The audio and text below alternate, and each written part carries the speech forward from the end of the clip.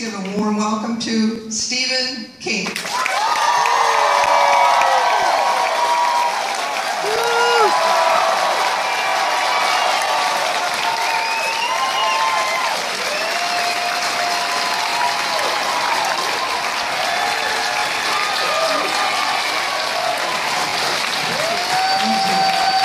So yeah, that happened. Hey guys, it's Cameron again, and several months ago on June 9th, I had the opportunity to see Stephen King speak live at the Victoria Theater, which is in Dayton, Ohio. My boss's husband bought tickets, and he bought an extra ticket because they were giving away free copies of Stephen King's new book, which is called End of Watch. And I think like 500 of those copies were going to be signed, so he bought an additional ticket to increase his chances of getting one of those signed copies. So my boss, knowing that I am a Stephen King fan, asked if I wanted that ticket, and I said yes, of course. So yeah, that was really awesome. I was able to get a free ticket and get to go see Stephen King speak, and it was really, really awesome. Unfortunately, they wouldn't let us record or take pictures during the actual speech. They only let us take pictures at the beginning and at the end when he was walking on and off the stage. But he is such a cool guy, and a lot of people probably don't realize this, but Stephen King is hilarious. He writes horror for the most part and books that are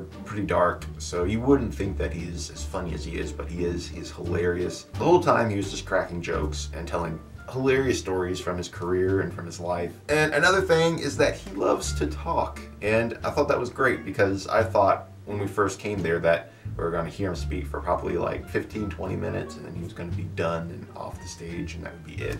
But no, he stayed on there for a good hour and 20 minutes or so, just talking and answering questions.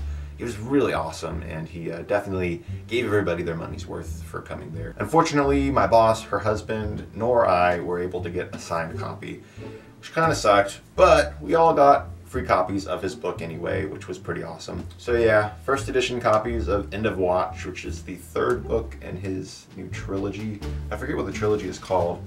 I have all three books now, I just have to read them. And also, I kept my ticket as a souvenir. And another great thing was that we were really, really close to the stage. My boss's husband got tickets in row L. I had seat 1, which is just like a couple rows up from the front. Overall, that was a very memorable and highlight experience of my life, and I loved it. Thank you all for watching this video, and I will see you next time.